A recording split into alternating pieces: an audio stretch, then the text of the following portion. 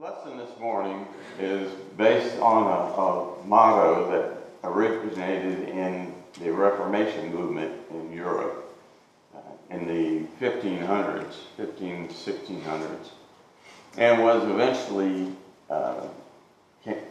brought about or adopted by the American Restoration movement. And of course, we are a part of that movement, Churches of Christ. So we have adopted that saying. It's called a peace saying, and it's in matters of faith, unity, in matters of opinion, freedom or liberty, in all matters, love. And that's why it's a peace saying, because if we're unified, we practice our liberty without infringing on somebody else's rights, there will be love and hence peace.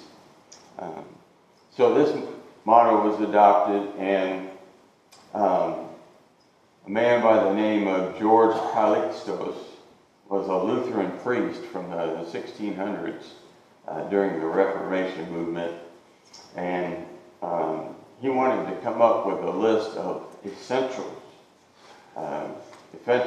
of faith, and he wrote this book called Four Books of True Christianity. So what we have done in the American Restoration movement, where we say in matters of faith, unity, in matters of opinion, freedom. So what this means is that there are some essentials found in the book that we have to adhere to. And then there are some things God gives us liberty to make our own choices in. Now, a potential problem with that, and it has caused problems in the church throughout the ages, is your matter of faith might be my matter of opinion, and vice versa. So how do we reconcile those? And of course, the way we do that is going into the Scripture and seeing what those essentials are.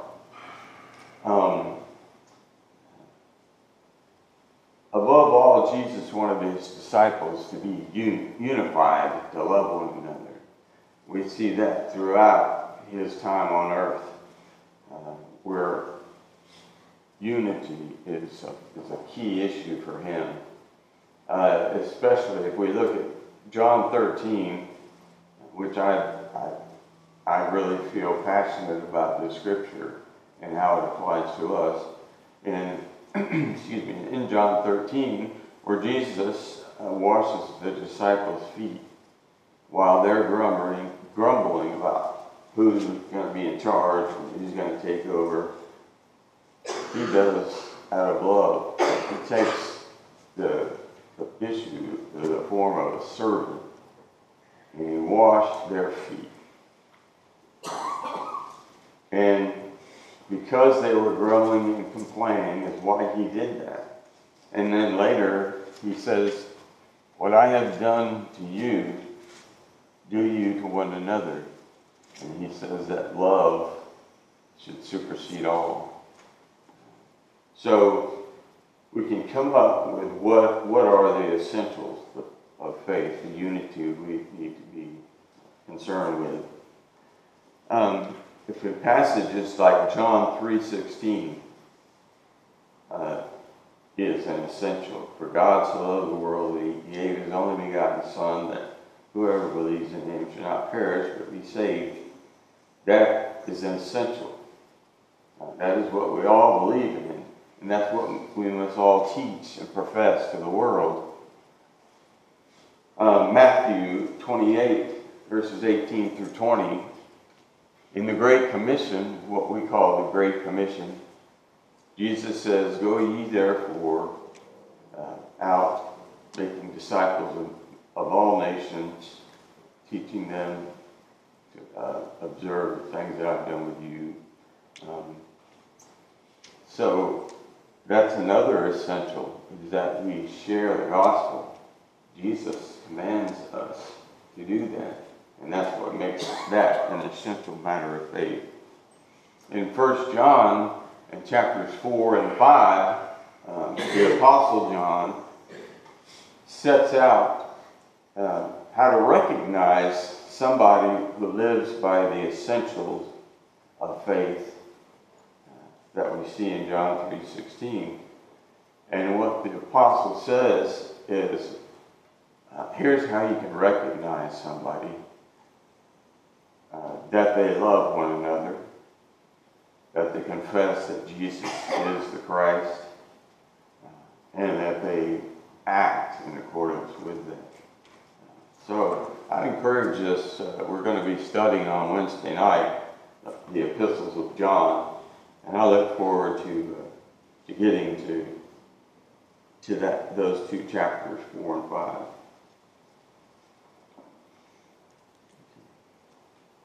So those are some of the essentials of faith. There are others, I'm sure we can come up with. But the intention of the restorers, those who led the Restoration movement, their purpose was to condense that list just to the basics of what it is to be a Christian. Belief, faith, love, confession, baptism. Those are essentials. If we look at the Corinthian church, Paul writes to them in 1 Corinthians. If you got your Bibles, you turn over there to 1 Corinthians. When he wrote this letter, the Corinthian congregation was a young church.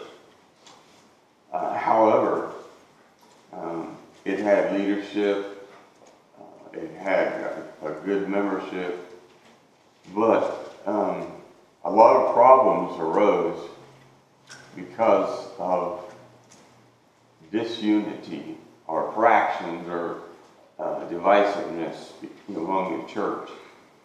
And we see that as Paul admonishes them throughout the book of 1 Corinthians. Our kids in the back probably can quote some of 1 Corinthians, especially 13, chapter 13, verse 13.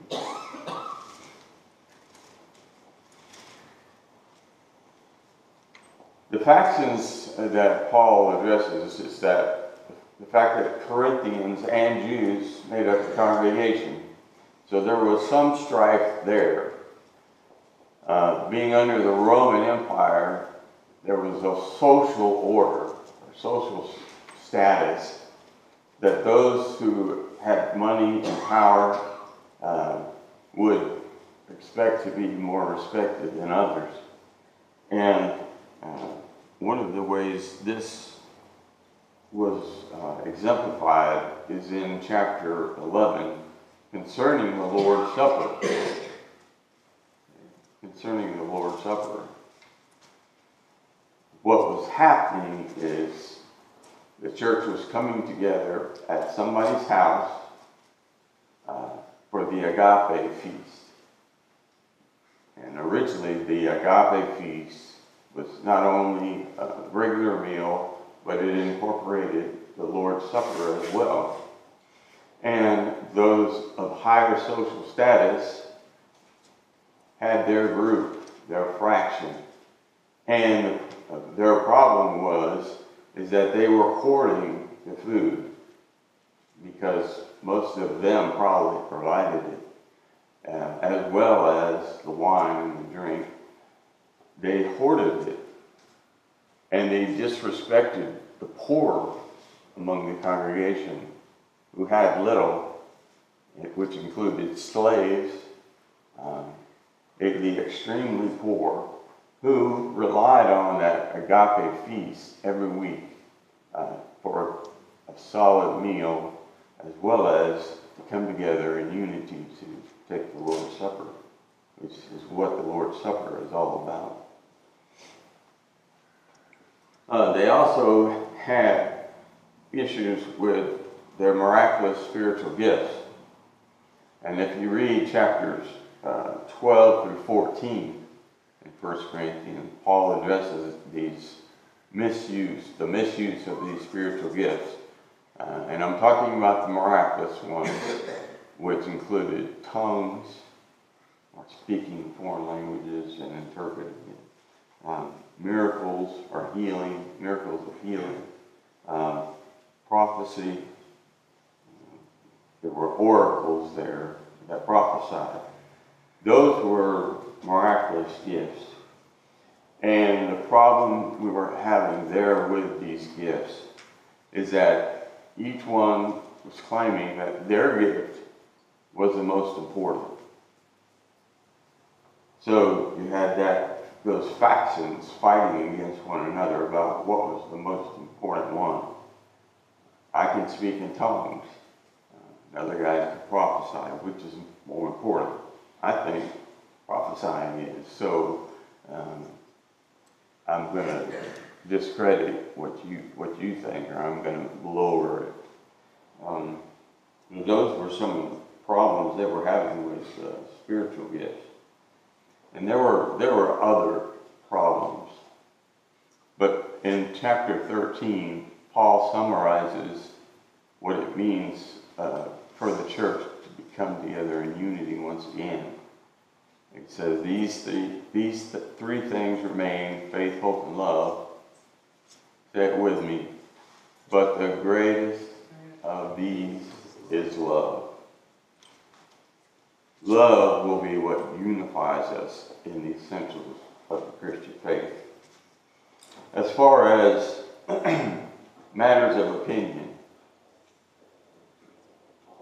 we see examples of this also through Scripture. The one that comes to mind most immediately to me is when Paul, during his second missionary journey, Barnabas wanted to take John Mark, who had bailed out on the first missionary journey. So Paul says, no, we're not going to take him because he's not responsible and reliable. And Barnabas had the opposite opinion. But rather than have strife with one another or hatred, what did they do? They decided to part ways. And that was the matter of opinion between Paul and Barnabas. And there are others. But in matters of opinion, there should be liberty. Liberty. The great thing about Christ, the gospel, the message he left us is, he tells us the things that are important and what we must do. But he doesn't tell us how we have to do those things. Should we sing 2 songs and then have a prayer and then communion? Or should we have communion first? He doesn't tell us those type of things. He leaves it up to church leaders, local church leadership. And we should have freedom in those matters. Another example was a meat that was offered to idols. In one place, Paul says, don't eat it if it becomes offensive to a younger brother. But in other places, he says, what is meat offered to idols? I can eat it. It doesn't mean anything that it was offered to idols. It's meat and it's nutrition. So there's a matter of freedom in that area. But what we need to remember in this area, matters of freedom and opinion, is if ours conflicts with someone, we need to take into mind Philippians 2, 1 through 4, which Caleb did such a fine job reading earlier this morning.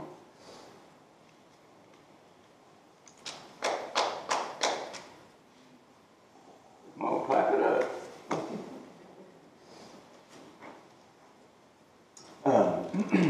So, And then lastly, in all matters, love. And once again, 1 Corinthians 13 is all about love.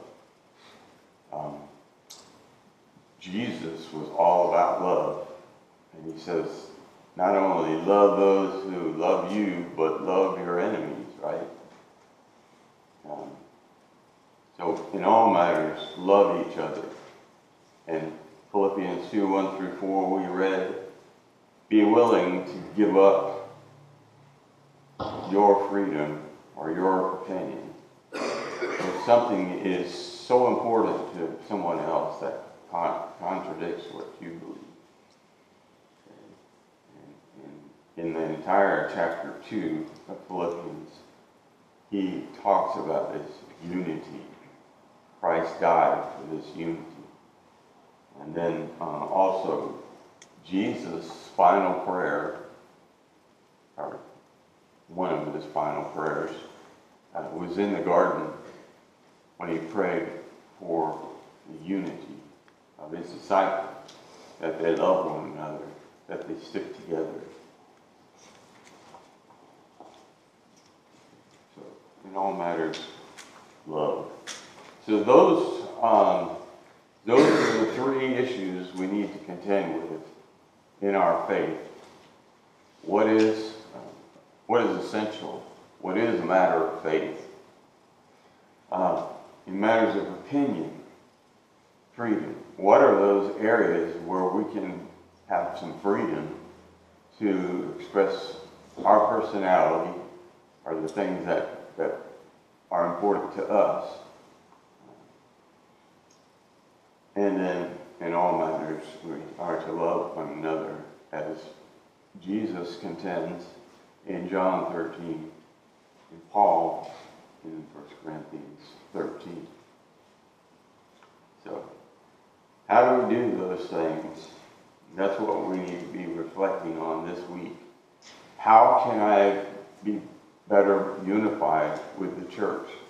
How can I be better connected with others so that I'm willing to give up my rights for theirs? So, yeah, those are some of the things let's think about this week. But in all things, love. Even when we get heated in our differences, as many Christians do, love should be the underlying principle. But when it gets heated,